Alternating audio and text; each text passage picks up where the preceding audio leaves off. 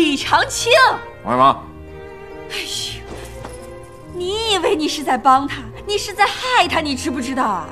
东东现在还小，还能挑挑拣拣别人，选个好的。等过2年年纪大了，到时候就是被别人挑挑拣拣，那还不一定能轮得上他呢。她可是你的亲生女儿，你愿意她在家成老姑娘，到时候没人要？有你说的这么吓人吗？这。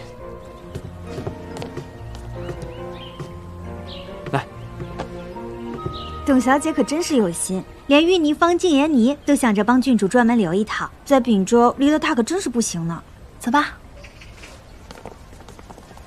哥，嫂嫂，你们这是去哪儿逛啊？我们出去逛了逛，顺便陪你嫂子买了点东西。那什么，到家了你就先别进去了，赶紧去吧。照顾好你嫂子啊。嗯。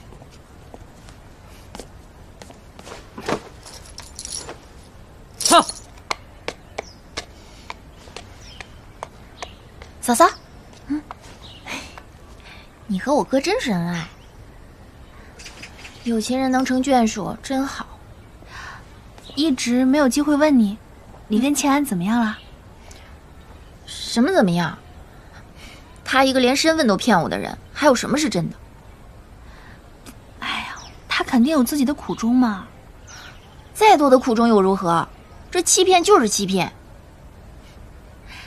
你少口是心非啦！你要真那么恨他，这戒指干嘛一直戴着呀？我当然恨他。我当初有多信任他，我现在就有多恨他。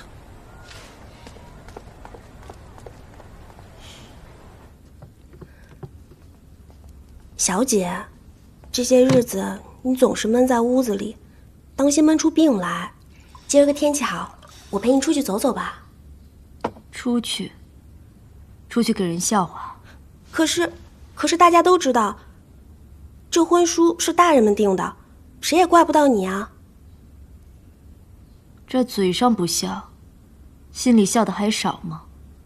高小姐，有客人来找您了。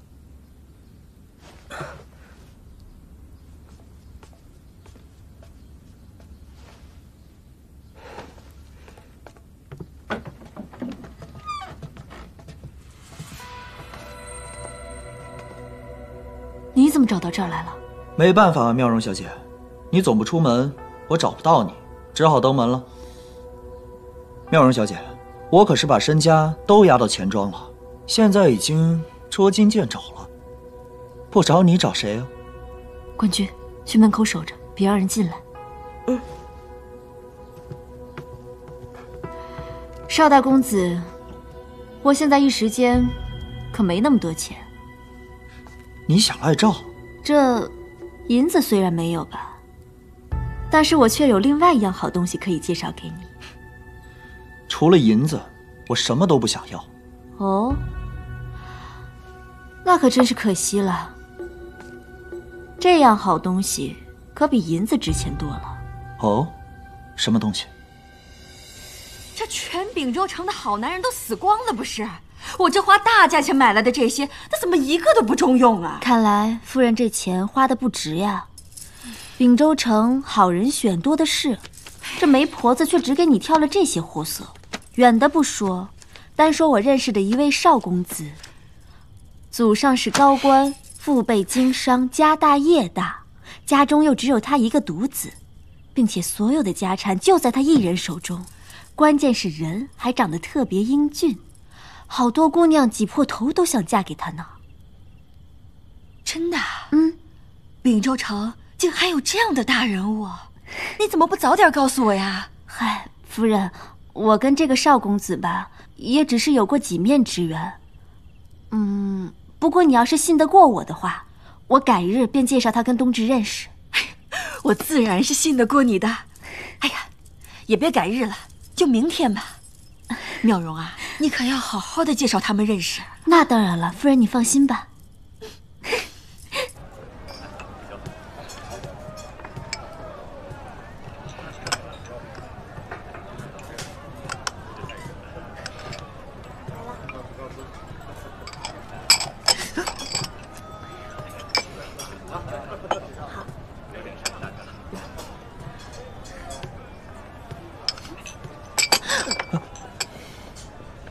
是李冬至小姐吧？邵公子是，请坐。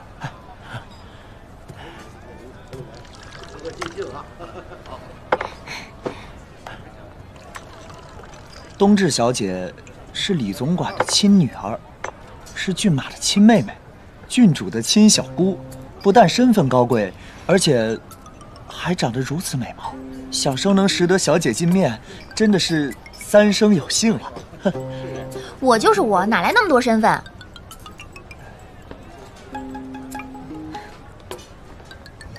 再说了，我家是草寇出身，跟高贵一点关系都没有。自从郡主下嫁，尊府那肯定是炙手可热，自然是高贵起来了。哼。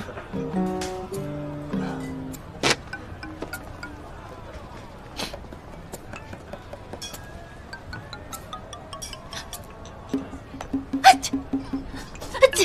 冬至小姐，你没事吧？没事没事。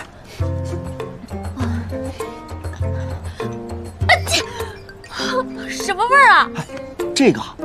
这是都城最时兴的香粉，最适合男子使用了，一小盒可要10两银子呢。还有男人用的香粉啊？嗨，冬至小姐，你有所不知，这是当下的新风尚。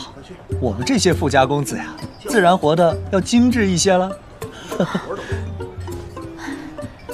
你慢慢精致，我还有事，我先走了。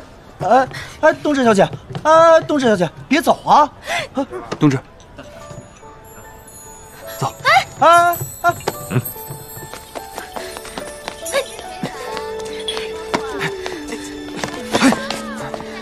你还敢来木安国？冬至，你听我解释，我确实是永庆国的2王子不假，但我这些年往来于2国做生意，也确实是为了寻找我母亲，这些全都是真的。冬至，我对你的心意也是真的。住口！你连身份都可以骗我，还敢说什么真心？冬至，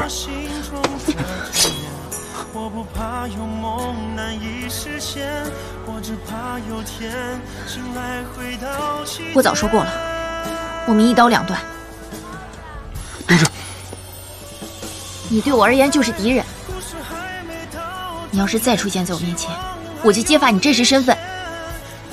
到时别怪我无情。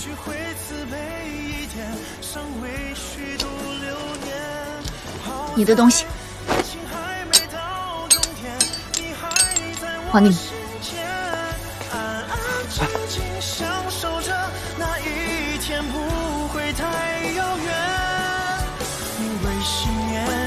飘渺的云烟环绕在身边。